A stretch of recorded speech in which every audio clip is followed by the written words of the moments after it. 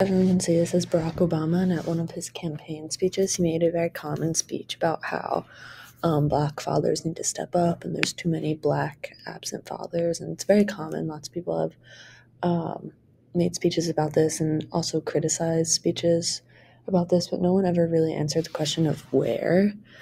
And there's nearly 3 million more Black women in communities, and in urban areas like cities, there's a gender gap of 37% for Blacks.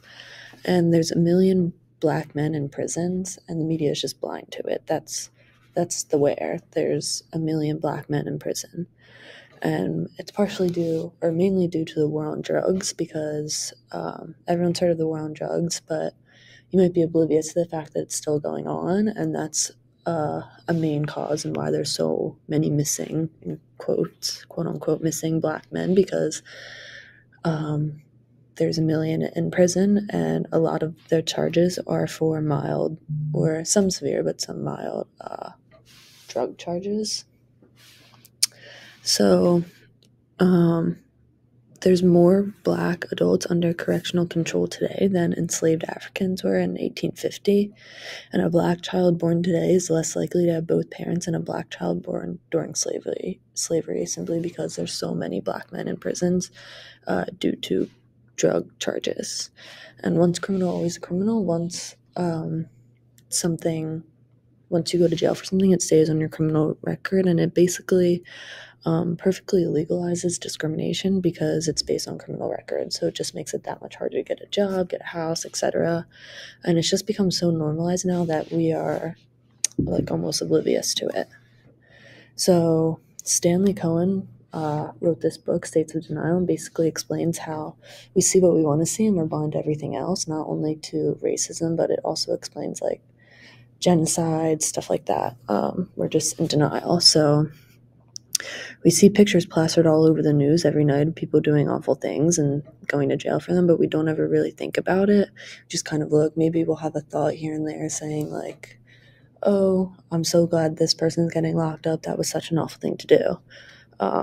We know there's a lot of people going into jail, but we don't really know. We never really see pictures of people, usually Black men, who have a mild drug charge and they're in prison. We don't really see that. So we know it's a possibility, but it's kind of just in the back of our minds. We don't really necessarily think about it 24/7. What we think of racism is widely different than the aspects embedded into U.S. society today, just because we think of racism, we think of lynchings and mobbings and stuff like that, when in reality, a big part of racism today is Black men being thrown into prison for mild drug charges and stuff like that, and also the discrimination that follows being a criminal. Mass incarceration is easier to ignore than times of Jim Crow laws. We see it on TV every day, but we also change channel every day. And Marianne Young made this analogy to discrimination and denial of racism today. And basically they said that if you examine only one wire of like a bird cage, it's hard to understand why the bird's trapped, but you have to look and understand that all the wires collectively together are keeping that bird trapped in. So one wire might be, prison inequality, another might be housing inequality, another might be struggling to find a house after being in prison, etc., etc. And birdhouses also have a door, so it's easy for some people to say like, oh, there's an open door, these people don't have to go down this path, but we also have to understand the structure of the cage that they're living in and that they grew up in and how that plays a role. For how it works for the new Jim Crow, the mass incarceration is an issue that will never be addressed until we step back and view the problem as a whole. And it's a system that works to keep African Americans away from the white society and put them into cages and jails. And the war on drugs is a global campaign that is used to reduce illegal drug trade in the United States, and it has led to an extraordinary number of Black men being arrested and put into jails and prisons.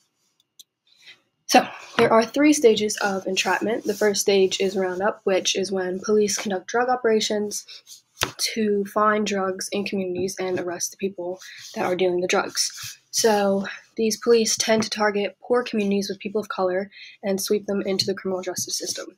Police are allowed to rely on race as a factor when selecting people to stop and search, so they are not getting in trouble for just stopping Black people or just stopping white people or just stopping any minority based on their race to conduct a search.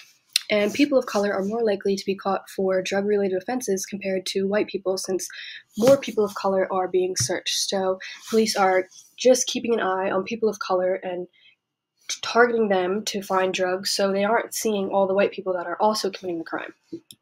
The second stage is the period of formal control, which is more of the legal stance in the criminal justice system, which defendants are usually denied a relevant legal representation, so they cannot always afford good defense attorneys, and they are often led with public defenders to defend them in the court, and they are most likely pressured to plead guilty because it is, whether they're guilty or not, it's hard for them to prove their innocence in the crime in the court that is created by the white man and puts the Black people in jail. So prosecutors are allowed to load up defendants with extra charges, and police are allowed to assume that where there are drugs, there are guns. So this is extremely easy for prosecutors to load up on gun charges when they are looking for drugs. So the war on drugs led to harsher sentencing for crimes to scare drug dealers. So if a drug dealer sees that their friend got caught and is facing life in prison, then that drug dealer may stop because they do not want to face that charge. And drug offenders in the United States spend more time in jails, prisons, and on parole and probation compared to any other country. The third stage of entrapment is invisible punishment, which is life after being released. So there are sanctions imposed to ensure that the majority of convicted offenders will not integrate into the white society. Ex-prisoners are given nearly nothing once they are released, and in the article it says that prisoners released in Illinois are given as little as $10 and a bus ticket to anywhere in the United States. So they are stripped away from their rights once they are released from prison, and they struggle to find employment, housing, education, and public benefits because it's hard for somebody with criminal record to find a job, since the employers are looking at your record and saying, like, oh, you committed this crime, I don't want you working at my company. So prisoner reentry is another big issue, and it is a non-stop cycle of a offender committing the crime, being arrested, convicted, sentenced, and then released. And once they are released, they are returned to their poor neighborhoods that they grew up in with a lot of crime, and this will lead to ex-prisoners to recommit the crimes due to the lack of guidance, support, help, advice that they need in order to succeed. So the transition from prison back into society is extremely difficult, and ex-prisoners see that they've had a shelter over their head, a roof over their head, they had shelter, food, and water while they were in prison, and once they are out of prison, they have none of that, so they will tend to recommit the crime just to have a roof over their head and be supported and know that they will be fed every day. Nothing new. So racial bias has always been the face of the criminal justice system. People of color have always been disproportionately represented in jails and prisons. Criminals are never seen as full citizens, and that dates back to ancient Greece, as mentioned in the article. Criminals released into society are seen as less than regular citizens and are not given the same opportunities to succeed. Again, they are stripped away from their human rights, and they have difficulties living a normal life because of their record.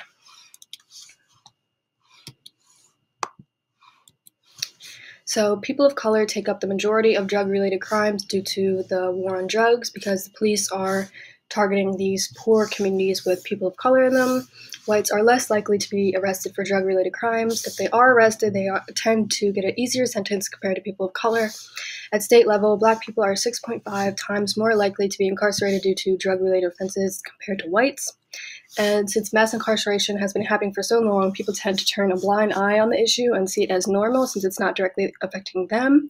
But in order to solve the issue of mass incarceration, everybody needs to recognize it as a real issue that's happening every single day across the country to fix the issue. Mapping the parallels. The United States has always had groups characterized or locked out of mainstream white society by law based off of race. The reason behind this changes as time goes on, adapting to different social, political, and economic contexts. The current caste system greatly resembles the Jim Crow of the past, giving those who step back and look at the facts a very familiar sense of deja vu. So, both Jim Crow and mass incarceration have a lot of similarities.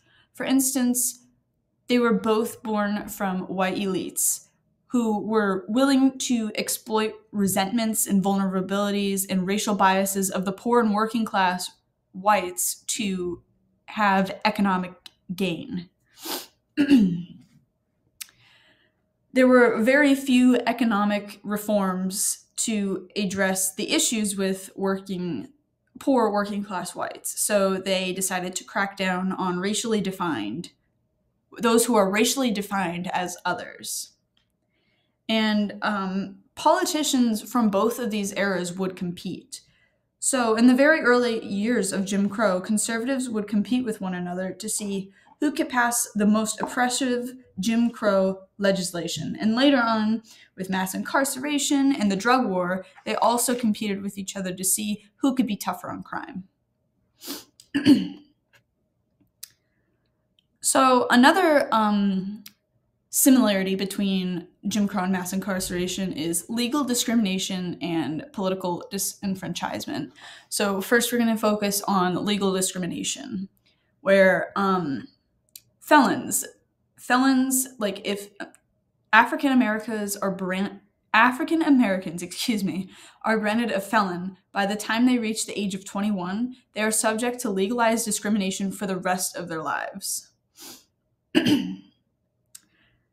And once a prisoner is released, they do enter a universe that is much like the Jim Crow situation, in which discrimination politically, socially, and economically is perfectly legal. With political disenfranchisement, during the Jim Crow era, poll taxes, literacy tests, and grandfather clauses would be imposed in order to deny African Americans the right to vote. Therefore, they didn't get to use their voice, which was a direct violation of the 15th Amendment to the United States Constitution. During the Jim Crow era, juries would be made up of all white jurors, especially when a black defendant was being tried. This was made illegal in 1985 when the court ruled in Batson versus Kentucky that racially biased strikes violate Equal Protection Clause, which is stated in the 14th Amendment. Today, although discriminating someone from being in a jury based off of race is legal, the court does make exceptions.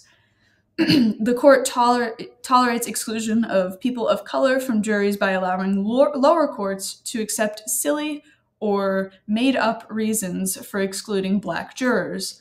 Large percentages of black men are excluded because they are labeled as felons, which links back to legal discrimination. Another similarity between Jim Crow and mass incarceration is closing the courthouse doors, which means that the parallels between Jim Crow and mass incarceration go all the way up to the Supreme Court. McCleskey versus Kemp serve as much as function as Dred Scott versus Sanford and Plessy versus Ferguson. Mass incarceration is now off limits and challenges of racial bias at every stage of the criminal process. New racial caste system operates unimpeded by the 14th Amendment. Supreme Court proclamation in 1857 stated, "The black man has not rights which the white man is bound to respect." And unfortunately, this remains true today so long as a black man is labeled a felon. So racial segregation was a huge part of Jim Crow, and it does continue today in the prison system. Incarceration is a more extreme form of physical and residential segregation than Jim Crow, because instead of living in a different part of town, mass incarceration locks Black people away from mainstream society. Segregation is also created by the releasing of prisoners back into mainstream society, which they are immediately shunted into ghettos or generally segregated communities. This is Lila Robinson, and the chapter I read was called The Limits of the Analogy. The chapter mainly focuses on the differences between mass incarceration and the Jim Crow laws. The drug war is highlighted as a main connection between the two. A point that stood out to me was how laws prohibiting the use and sale of drugs are facially race neutral, but they're enforced in a highly discriminatory fashion. The decision to wage the drug war primarily in Black and brown communities rather than white ones, and to target African Americans but not whites on freeways and train stations has had precisely the same effect as the literacy and poll taxes of an earlier era. I thought this was important because it's true and highlights the connection between inequalities Black and brown people faced many years ago as well as in recent times. Mass incarcerations like Jim Crow was born of racial opportunism, an effort by white elites to exploit the racial hostilities, resentments, and insecurities of poor and working class whites. The white elites could be considered as politicians supporting harsh drug laws and law enforcement enforcing them, who are biased against African Americans. Despite the fact that this chapter has explained the differences between mass incarceration and Jim Crow laws, there's an undeniable connection between the two. A distrust between these Black and brown communities and the government is caused by the racial biases within those in power. This distrust has stemmed from so many issues, one definitely being the Jim Crow laws that were put in place to jeopardize African Americans' opportunity to exercise their rights to vote. The biases were proven during the drug war and even in recent times where African Americans are being charged with long sentences for minor drug-related crimes, while whites committing the same crimes are charged with much smaller sentences. Jobs vanished in predominantly African American areas, causing unemployment rates to increase exponentially. As our nation transitioned to a service economy, urban factories shut down, trapping African Americans in jobless inner cities desperate for work.